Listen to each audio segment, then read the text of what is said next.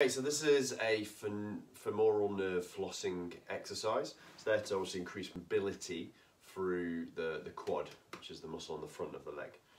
Okay, a little bit complicated of how to set it up. First off, I'd recommend getting a strap, dog lead, band, popping that around your foot, okay, because we can use that to pull. We then want that leg to be on the floor. So I would lie both feet flat. Hold on to your strap with your opposite hand. So if I've got my right foot, it's on my left hand. I'm going to then bring my opposite leg up onto the floor. I'm going to lean over so the knee's on the floor, and with my right hand I'm going to hug that into my chest.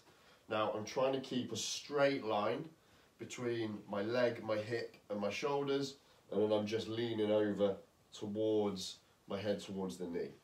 We're then going to pull that leg back so we feel a quad stretch, and this is where now we can use the strap to help pull us in to that position. In here, I want you to squeeze your glutes, squeeze your abs, and we should feel a bit of a quad stretch.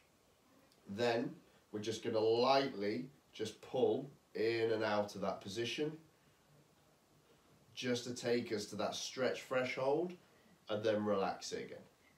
It's short and it's fast and it's nice and relaxed. And the aim is we want to try and keep doing this until you feel that quad muscle ease off. If it's a bit uncomfortable on your head, you could lie down, put on the floor, or just get a pillow.